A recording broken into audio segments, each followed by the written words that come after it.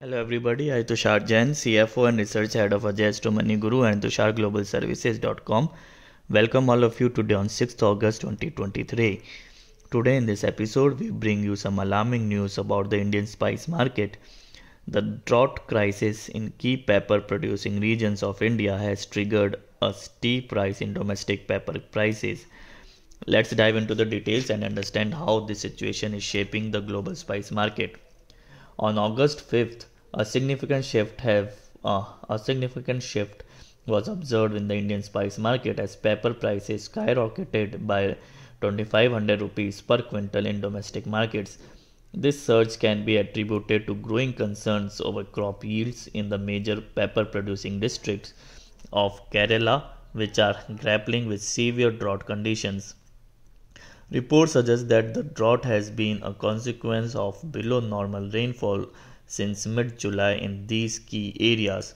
As per the latest estimates, the drought situation is expected to cause a sharp decrease in Indian pepper production, with a projected fall of 30 to 35%. Experts consider this drought to be one of the worst in the last 2 decades. In just the last week alone, the major pepper growing districts of Kerala and Karnataka have experienced rainfall reductions of 60 to 90%. The cumulative rainfall in Kerala's pepper regions has been 30 to 40% below normal, exacerbating crop concerns and leading to the surge in pepper prices. Interestingly, while India faces a crisis, pepper prices in Vietnam's major markets have reported stability.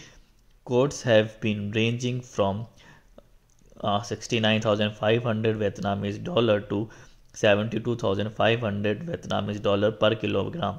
This stable situation in Vietnam, alongside the Indian crop concerns, suggests a global market shift favoring Vietnam's pepper industry. On the international front, free on board, that is FOB prices have remained relatively stable to firm. Indonesian quotes have seen a marginal rise while other origins have reported stability. This dynamic indicates a potentially advantageous position for Indonesian producers in the global spice market. The drought crisis in India's pepper producing regions is having far reaching consequences, causing a surge in domestic pepper prices and potentially alerting the dynamics of the global spice market.